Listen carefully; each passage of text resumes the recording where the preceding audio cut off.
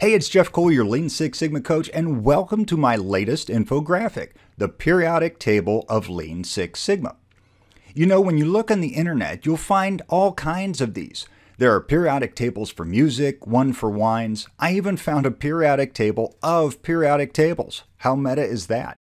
So I was inspired to create one for those of us in Lean Six Sigma, because heck, once you start looking for these tables, you're going to find that they're all over the place, and we shouldn't be left out. So here's the table. Let's take a quick tour, and I'll show you where to download a high-quality image. First, is this table comprehensive? Absolutely not. There are several hundred things we might include, but only 103 elements on this chart.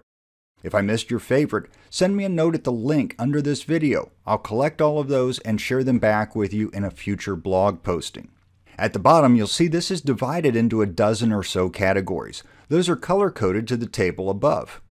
This section looks at the main roles in Lean Six Sigma, while this one has some of the elements involved in hypothesis testing.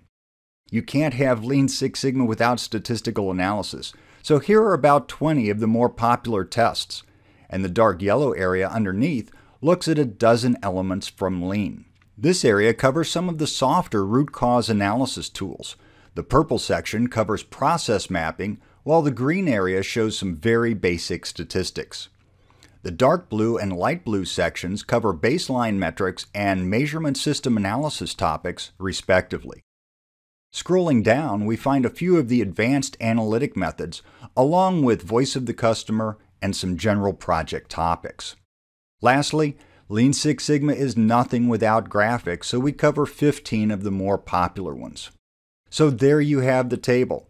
Just click the link below this video to download a free, high-quality color PDF.